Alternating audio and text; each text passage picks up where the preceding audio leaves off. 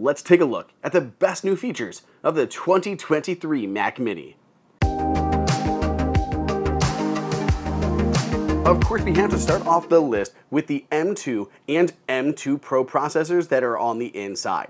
The M1 chip was an 8-core with an 8-core GPU.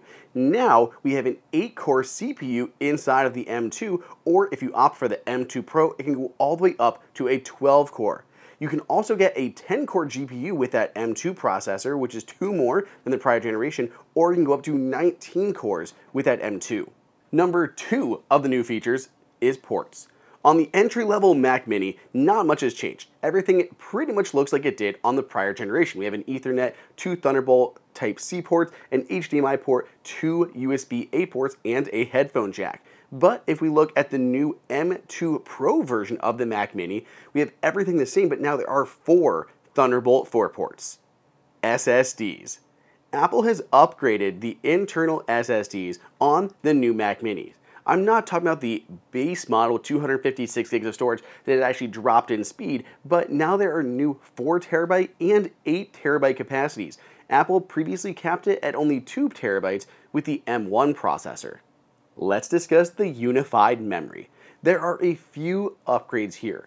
First, the M1 could handle either 8 gigs or 16 gigs of unified memory. Now, Apple gives you the option with the M2 for 8 gigs, 16 gigs, or 24 gigs. But if you opt for the M2 Pro, you can choose either 16 gigs or 32 gigs of that unified memory. It is also faster than it was before. Apple previously had a limit of 66.67 Gbps bandwidth, but now it's up to 100 Gbps on the M2 and 200 Gbps on the M2 Pro, more than 3 times the M1's memory bandwidth. Let's revisit that HDMI port. Apple has upgraded the built-in HDMI, moving from HDMI 2.0 to HDMI 2.1. The biggest difference users will notice with HDMI 2.1 is that you can now connect an 8K external display at 60 Hz.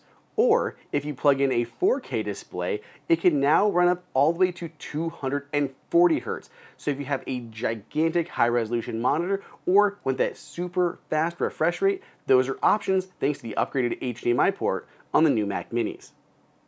Wi-Fi 6E.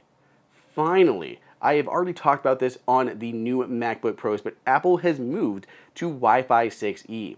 The biggest thing that Wi-Fi 6E does is that it enables you to use the 6 GHz bandwidth aside from 2.4 and 5. For crowded buildings, apartment buildings, cities, this can definitely improve speed and performance of your network. And I'm even seeing improved speeds and performance on my own network that's just Wi-Fi 6. Since we're talking about wireless connectivity options, I should talk about Bluetooth.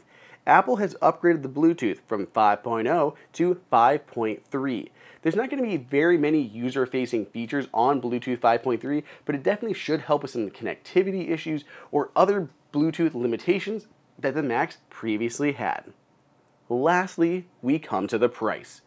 Apple has dropped the price of the new Mac Mini by $100 here in the US, going from $699 to $599. And what's better yet is on the education store, the new Mac Minis with the M2 chip start at only $499. You can get an M2 Mac Mini for less than $500, which is incredible. So not only has Apple made the new Mac Mini more powerful and more capable than it ever has been in the past, but it has dropped the price at the same time. I think that's a huge deal. So that's it. Those are the new features on the new Mac Mini. Let me know what your favorite one is down below in the comments and grab one for yourself at the link in the description.